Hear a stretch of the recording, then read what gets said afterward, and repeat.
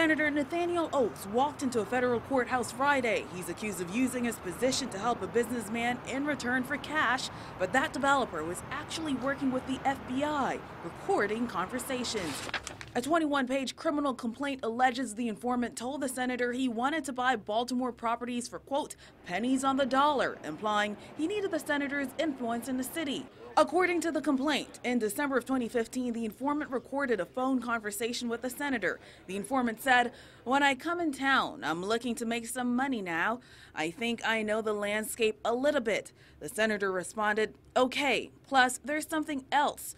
Once you get in town, I don't want to necessarily talk a whole lot of stuff on the phone, but when you get in town, there's another kind of thing I wanna kind of talk to you about, see if you interested in it." The complaint says the senator went on to say, "A guy I know who helped me out on some things, he got some property, and he want to develop it in the area you talking about. I want to take you by there and see if I can hook you all up."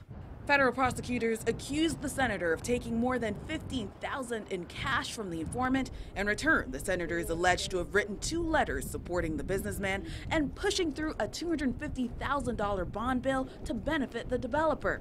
Friday, the senator had no comment after the judge notified him of the allegations, but his attorneys denied all the charges. No comment. Former state delegate Jill Carter was there to support. I sat next to Senator Oaks for 14 years.